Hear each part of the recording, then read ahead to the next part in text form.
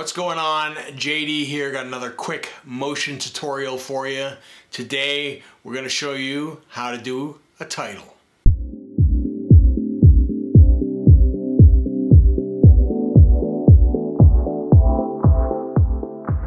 Alright, so what we're going to do today is we're going to do another title. We've done titles before, but today we're going to utilize the masking tool to have text appear from behind a solid line and then disappear as basically the title closes. So we're going to use some different tricks today. You're going to see some different things, how to use some different tools, and let's just jump right into it. Let's start a new motion project. We're going to rename this first group. We're going to call it text. Actually, we'll call it text 1. So we'll take the text tool and we're just going to type out our text. And of course, we're going to go with motion.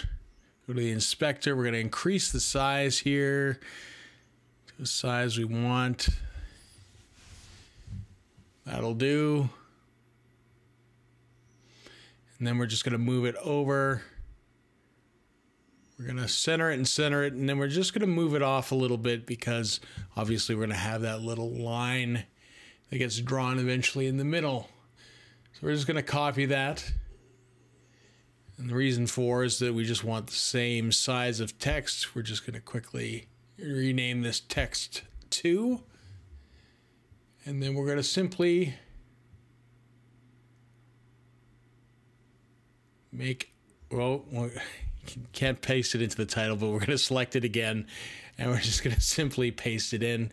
And then that way they're both the same. They're both in the same line. It's just easy, slide it over. And again, we're just going to go just off of center. Of course, I don't want motion. We'll just change that text to tutorials. And there we go. That is basically our text done. So again, we're going to create a new group.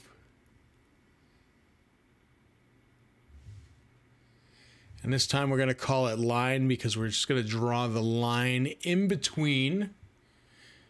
So we're going to select the shape tool, select the line, and we're just going to draw it straight down as best we can. There we go. And that looks pretty good. We will center that in between the two, fairly close. And we're going to square off the ends, so I like a nice clean look instead of the rounded.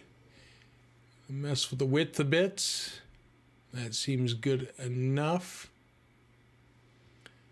And now I'm just gonna essentially shorten this up a bit. I think it looks a bit too big.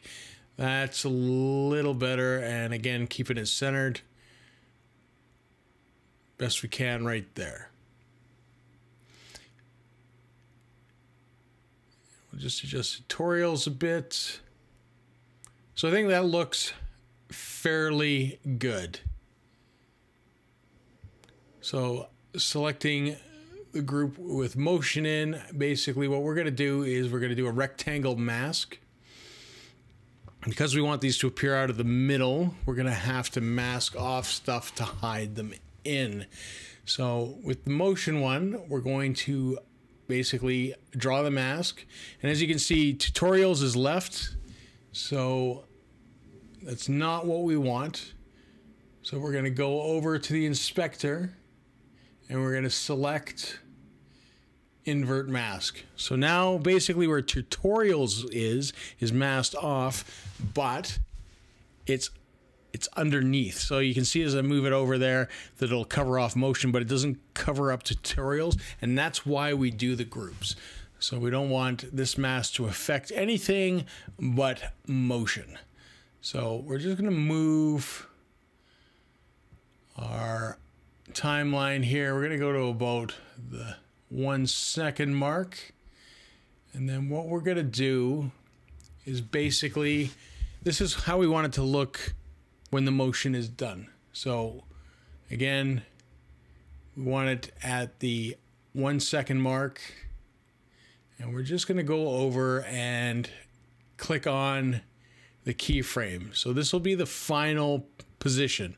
So this is what our title is going to look out when it's fully expanded. So we'll click on motion, make sure we've got the right thing selected. We're going to select the position and we're going to select X.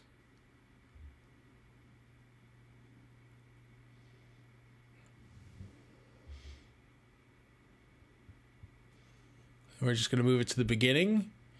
And then what we're going to do is we're just going to select the X and drag it. And then that way, basically, you've got no risk of going up or down. It's going to maintain the same line because you're only basically changing the one axis. So we'll make sure that motion is completely hidden.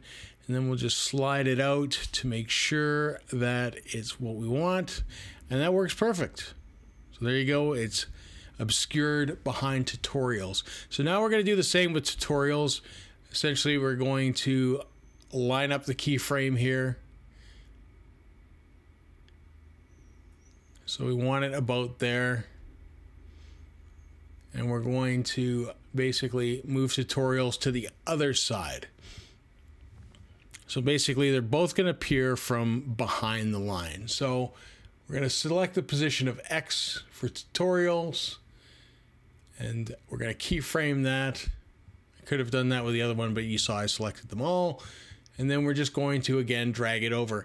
Because I've obscured the motion at the beginning, and we're at the beginning here, you can see how without the mask, it would have just, the text would have been on either side and slid over. So basically now the tutorials has the motion that we want, and you see the motion tutorials come out, but that's not what we look. I mean, you can do something very similar to this. You could change maybe the way the masks are, keyframe the masks and have a totally different thing going on, but we're just going to mask off the tutorials. Again, we're going to select the rectangle mask. We're going to go over top. That is basically masked out everything else. You have to go back in and basically invert the mask to make sure that you're only covering up that section. And there you have it. We've got the first part. So now what we're going to want to do is that we've got the first part done. The line draws in. We've got the motion tutorial coming. It's all good. So all we did was add the behavior of draw in like we did in the past tutorial. You can check that out if you're not sure how to do that. So we've got the line drawn in. Perfect. So it's all drawn in, starts from 0. So what we're going to do is we're just going to get it to a point where we want it. So it looks pretty much how I want it. So we're going to leave it there for a few frames. We'll leave it for about 30 frames, and then we're going to have it go out. So what we're going to do is we're going to select tutorials, and then we're going to, again, we're going to put it to 130. So we're going to select tutorials. We are going to set a position keyframe for X. So basically it stays for 30 frames in the middle. And then we're going to have it go back to the way it was. We're going to have it disappear behind the line. So we're going to go to 230 here. And then basically we're going to add another keyframe.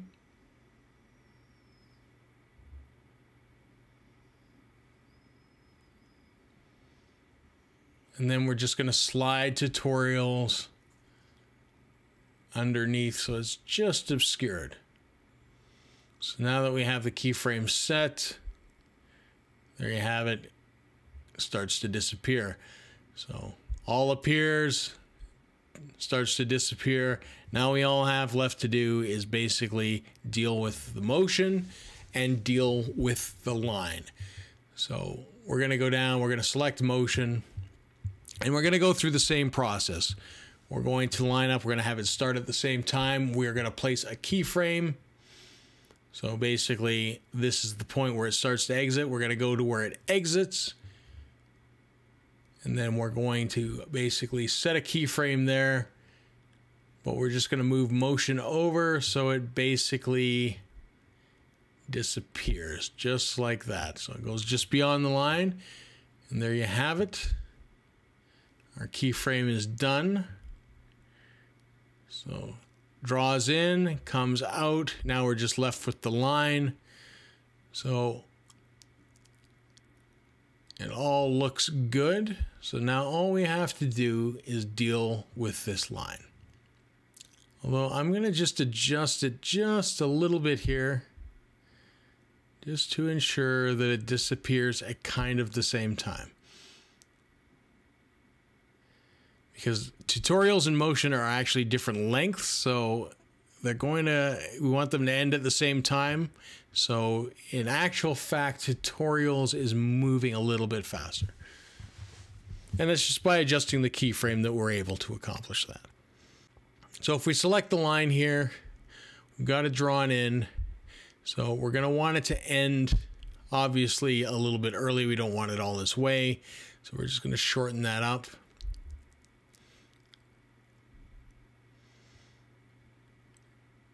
Now we don't want it to just disappear abruptly either.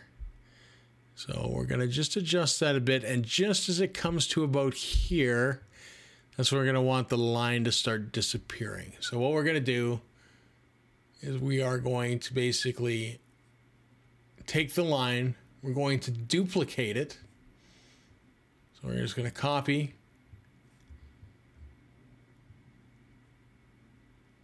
We're going to create another group. We're just going to call that line 2 or line out. And we're just going to paste in. So now we've got the line.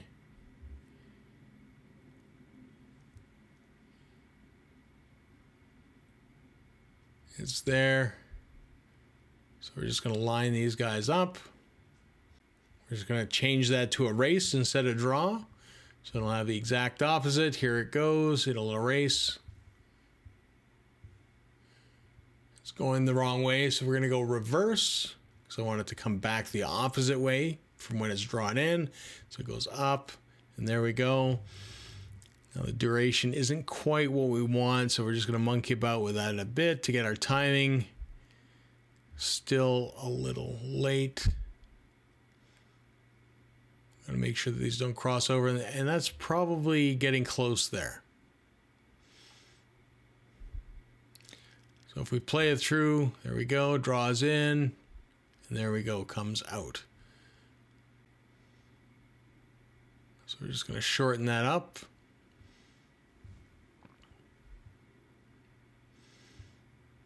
And if we hit play, there you have a new Motion title.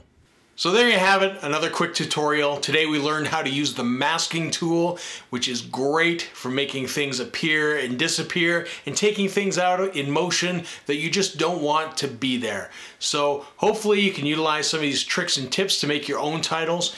If not, we've always got the files. They're free to download. Just follow the links below and make sure to like, comment, subscribe, and tell us what you want to see in future videos, and we'll try to get those done for you. Until next time, see ya.